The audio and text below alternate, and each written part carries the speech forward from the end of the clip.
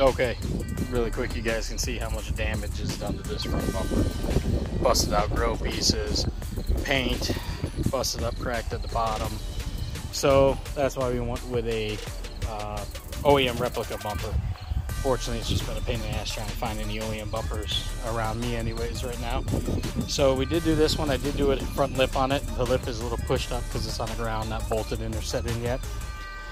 But I got this bumper and a hatchback bumper, which I don't really need. Basically, I paid for this bumper the same price I would have paid by itself. I got a deal on eBay when they came.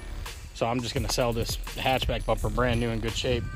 But these came and they folded right out fine. I let them sit out like they said, and it looks great. So I'll show you how it looks on the car here soon. Okay, so you can see why we're going with the new headlights here. We got the hole in here where non-stop condensation's getting into, and the corner lights are just, they're all cracked on each side. This driver's side headlight I'm gonna save. It's in good shape. I do love the OEM headlights, but it's just, like I said, kind of tough to find a set right now.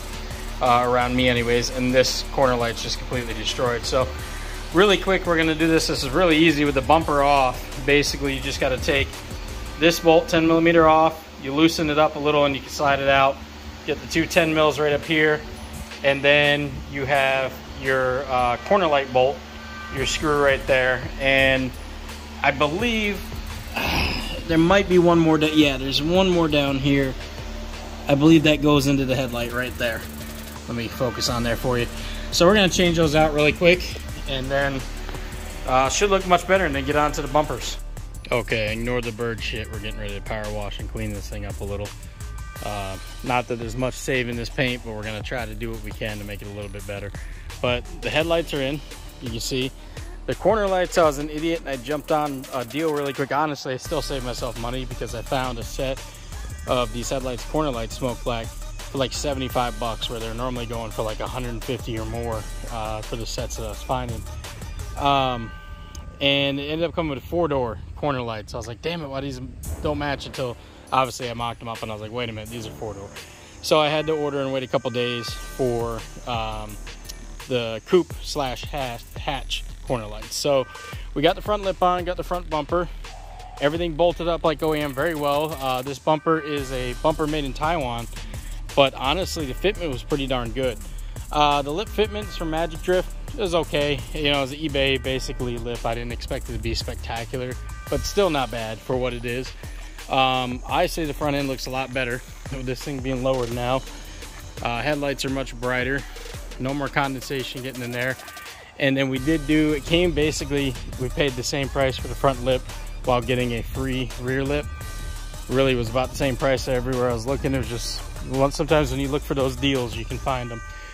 So we put it on. It's not the best fitment. I wanted to keep the OEM mud flap, so I kind of molded it in with it. I do got to get some 3M tape and hold up the corners a little bit better. I didn't want to put some screws in there because I ran out of 3M tape, but honestly, it just backing up already starting to look better. So I can't wait to get this thing completely, you know, or body wise refinished. That's going to be a while, but I think it's going to look really good for her and she's going to be really happy. So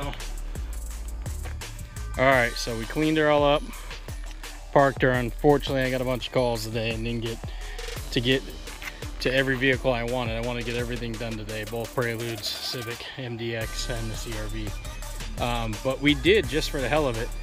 I mean, the paint is terrible. You guys know that from seeing it earlier in this video or other videos. But sud stuff has just always been awesome to me. And this is the Illuminate. And this is a sealant hybrid wax. And just for the hell of it, we did it on some of the parts that were fading pretty bad. Now, we didn't do the hood or roof because that's just so bad. I did do a small part of the roof where the sunroof visor was, just for the hell of it, but for the rest of it, we were like, oh, we'll just do the rest of the body. And it came out pretty clean. I am really surprised with how much that revived this old paint. Standing from a distance and driving up on it, it actually doesn't look so bad. You know, of course, when you get up close, you see it and you're like, oh, the paint is rough. But the spoiler's coming off because it's cracked and faded and warped. Unfortunately, I like the spoiler a lot, but we're gonna go with a carbon fiber trunk probably down the road. So we're not gonna replace the OEM spoiler, but you guys can see it's cracked, it's fading, the light is loose. I mean, and that trunk I don't think was originally had that spoiler on there, even though it's OEM for the coupe. That the trunk didn't have the there's a type of like 2 bars basically that run across to hold up a trunk with a spoiler to, you know, to deal with the weight better basically, and that did not have it. So I don't think this one originally had a spoiler at one time, but for what it is, 94, a little bit of rust where it was when we got about a month ago. It's come quite a bit of ways. It's already looking better. There is a little condensation in that headlight, but I did do some very heavy power washing in the engine bay. So that kind of, I hope that's just it. The other one's actually pretty good.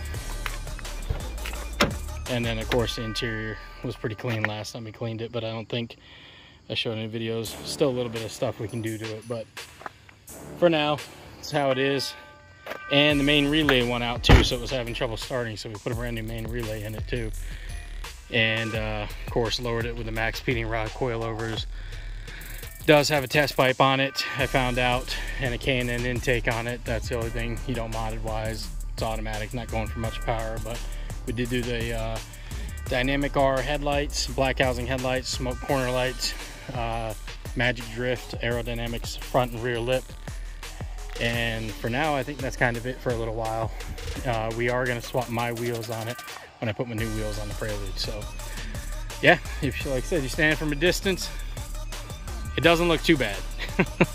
And then of course with the carbon fiber hood, carbon fiber trunk, save us a little money on paint, and it will still look good. So yeah, we're going to do that in the future and then have it repainted and the rust work done. But all right, YouTube, figured I'd do a quick video and update on that. Had a few people asking, so can't wait to see the finished product in the long run.